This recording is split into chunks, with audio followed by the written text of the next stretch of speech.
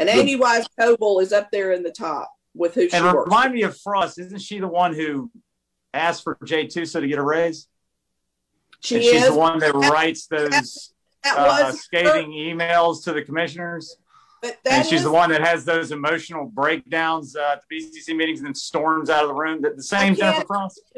Yes, I can't imagine. Okay. Major leagues. I don't know. But this is the thing about the raise for Tusa.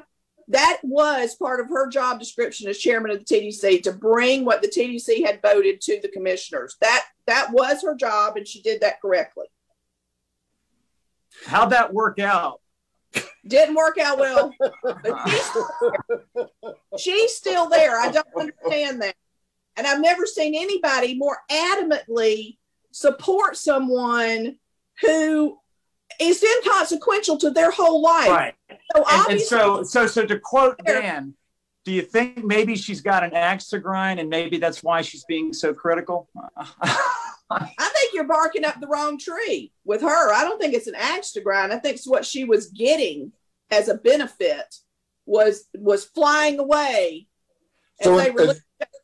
Okay, so in layman terms, she lost her sugar daddy. Is that what you're saying? I don't know. It's just a question. I'm asking a question. Did she lose her sugar daddy? Is why she's so upset? It's a question. I'm not making an accusation. Or was she Jay's sugar mama? I'm not making an accusation. I'm just asking a question. Just questions. Yeah, it's just a question.